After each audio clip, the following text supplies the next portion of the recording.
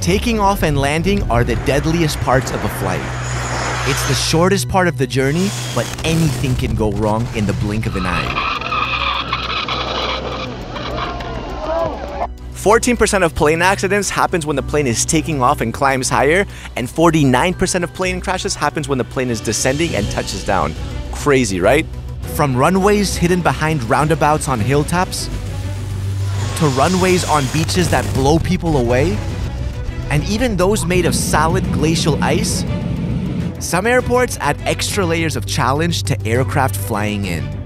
Here's why these 7 airports are the scariest and most dangerous in the world. Welcome to Xplained. Let's start with number 7, the Cristiano Ronaldo Madeira International Airport in Portugal.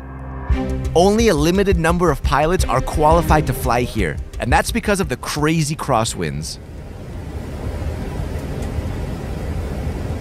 400. The airport is surrounded by the ocean on one side and high mountains on the other, so planes have to deal with the Atlantic wind, the mountain draft, and unpredictable weather. Landing sometimes happens only on a second attempt or even third.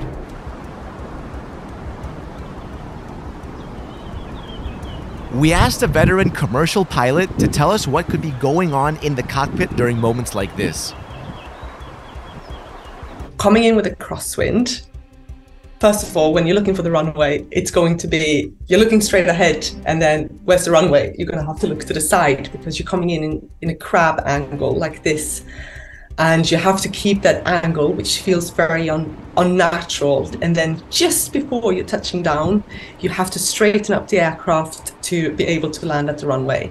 And especially at airfields like Madeira, it can prove a challenge because the wind is not steady. So you have to all the time throughout the approach work on your crab angle that you're having to the wind.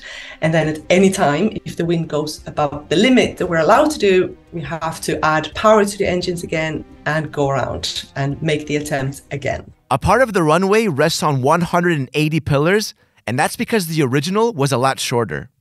But after 2 very serious accidents, it was expanded to 2,781 meters. So while it's still a challenge to land here, there hasn't been an accident since 1977.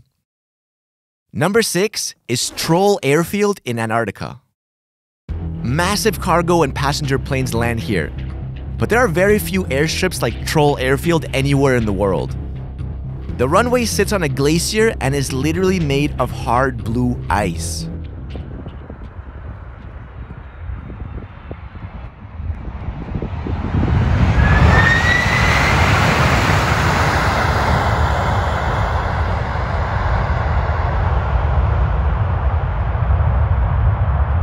There are several threats landing at an airport that's built on a glacier. First of all, there's no instrumented approaches flying into Troll Airport, so you have to make sure that you're at all times of visual with the runway, which is not easy when everything is covered in snow. The biggest problem the airport has are holes that appear on the ice runway because of the sun. If the holes aren't found and patched up in time, the ice in those parts can become weak and give in. In addition, when you land, it's built on ice. Ice is living, ice is moving, which can create cracks down the runway, which adds for a huge threat landing here. So constant monitoring and maintenance is needed. It's very, very slippery as well. So your tires and your brakes don't get the grip as they would be landing on a normal asphalt or gravel runway that we would usually land at. Number 5 is the Courchevel International Airport in France. This airport, tucked away in the French Alps, serves the ski resort in Courchevel. While it looks picture perfect, a couple of factors make this airport very dangerous. For one, the airport is at an altitude of over 2,000 meters and is surrounded by mountains, so the wind can get crazy. Secondly, the runway isn't flat. It has a gradient of 18.5% or an upslope. This helps planes slow down while landing, but it makes taking off tricky. And that's largely because the runway is pretty short, measuring only 537 meters. Heavy snowfall and turbulent weather is frequent in winter. And sometimes landing is impossible. And on particularly icy days, planes have to be extra careful, otherwise they could crash into a wall of snow like this.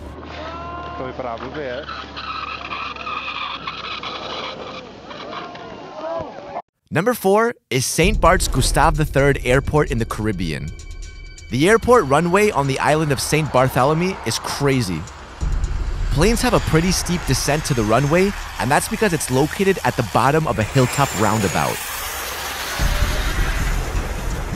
This means planes always get a little too close for comfort. But that doesn't stop tourists from trying to take pictures as a plane approaches.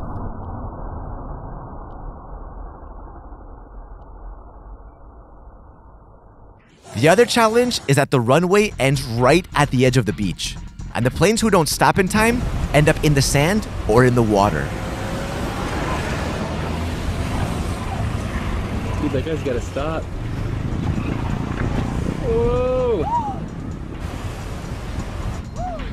At number 3 is Princess Juliana International Airport on St. Martin's Island. You've probably seen those insane videos of large planes flying just a few feet above sunbathers.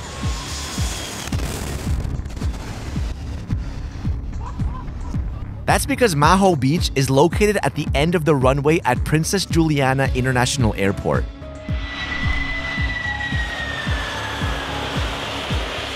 The runway is 2,164 meters long, and planes are forced to approach it over the water at an extremely low altitude.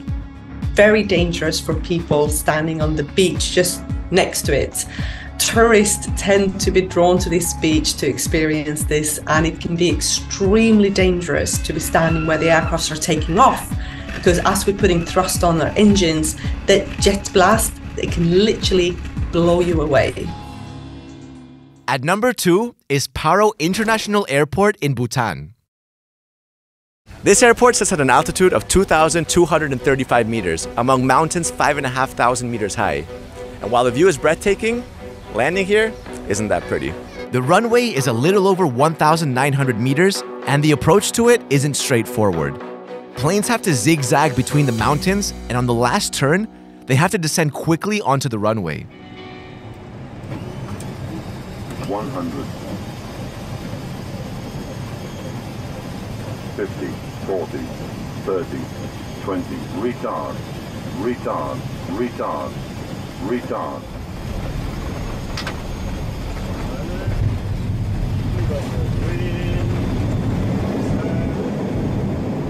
Most planes don't land on the first go, and the second attempt requires them to do the maneuvering all over again.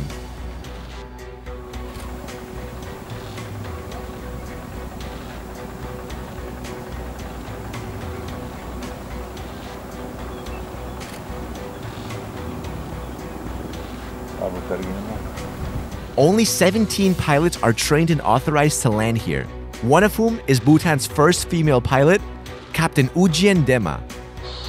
On top of that, arrivals and departures are only allowed during the day.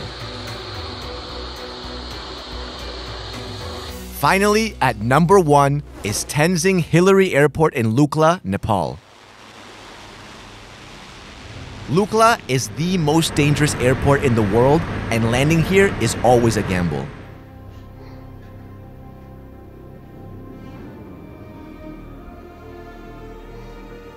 It sits at 2,845 meters above sea level and is the closest airport to the Mount Everest base camp.